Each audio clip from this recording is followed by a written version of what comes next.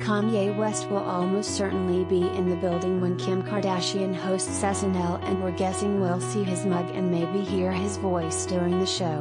But before the show, Ye had a chit-chat over coffee with one Michael Cohen. Kanye and Cohen were spotted at an Upper East Side coffee shop Friday, according to Page 6.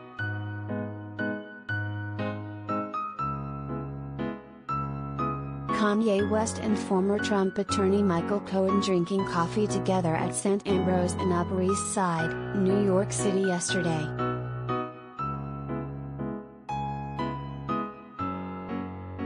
Via Page 6, pic.twitter.com/9vpxfqp78k.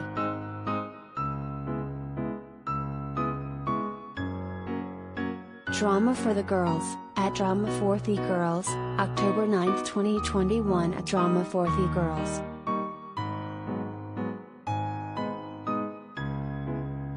It's interesting for a couple reasons. First, Cohen, who was famously Donald Trump's fixer, has turned on Trump in a big way. Yes, feelings, on the other hand, are not as clear. As you know, Kanye loved sporting his MAGA hat and visited Trump in the Oval back in the day.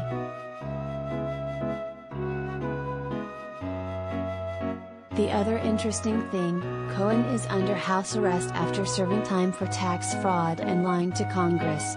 He got in hot water a while back after dining at a fancy French restaurant without getting permission from the Bureau of Prisons, and it's unclear whether this meeting was approved or whether provisions have been made so Cohen can venture out.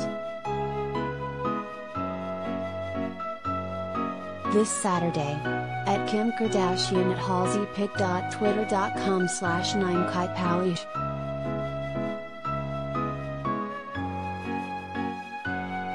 Saturday Night Live, SNL, at NBC SNL, October 8, 2021 at NBC SNL.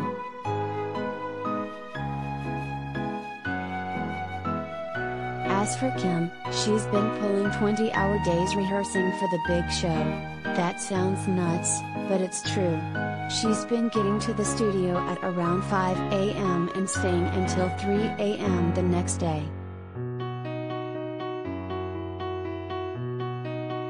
As we reported, she's getting tips from huge names in comedy, including Chappelle, DeGeneres, Corden and Schumer, not Chuck.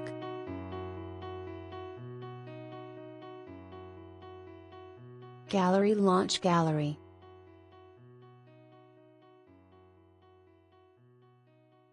Stars on SNL launch gallery.